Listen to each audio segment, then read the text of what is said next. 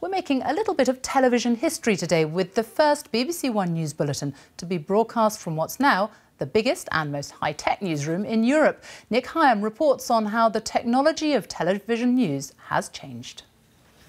In the Commons, Mr MacLeod has said that the London busman's pay claim... BBC News 1950s style.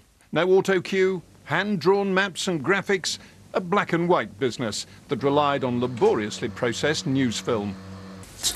Then, around 1980, the switch from film to video, a revolution. And the fighting after it was, if anything, fiercer than it was before. Everything changed in the early 80s with the arrival of the handheld electronic camera. And the marvellous thing about that was you didn't know how to process it, you could edit it in the field.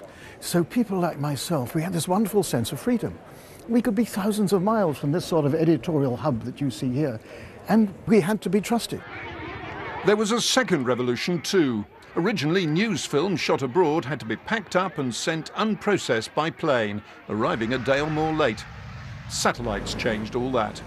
But today, even satellite trucks like this could be replaced by the internet, broadband and smartphones. We've got sandbags against the doors. This live interview last year was broadcast using just an iPhone.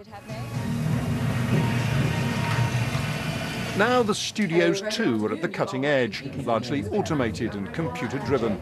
For the first time, we are broadcasting in true high definition, and we've got shiny new studios that are bright, they are airy. For the first time in a long time, we've gone back to having a real newsroom backdrop.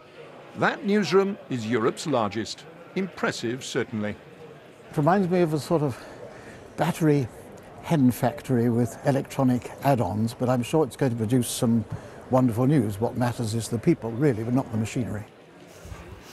Well, here to explain a little bit more about those changes and our new state-of-the-art newsroom is Nick Hyam, right behind me there. Yes, indeed. Here it is. It's absolutely enormous, and it's the base for 2,500 journalists. It brings together the BBC's television news, radio news, online news, and for the first time, BBC World Service and 29 language services as well. And at its heart, this news desk. Home news that side, foreign news that side, and fanned out around it, desks at which are working producers and editors are working at all of the various different bits of output. So you've got television news bulletins there, got BBC World Service there, BBC News Channel over there, the online news desk over there. And it's part of a £1 billion project, 6,000 staff working here in a new headquarters for the BBC alongside its iconic 1930s headquarters. Got all the latest technology, as you'd expect, and some old technology too. Some of us still read old-fashioned newspapers. They tidied that table up, I notice.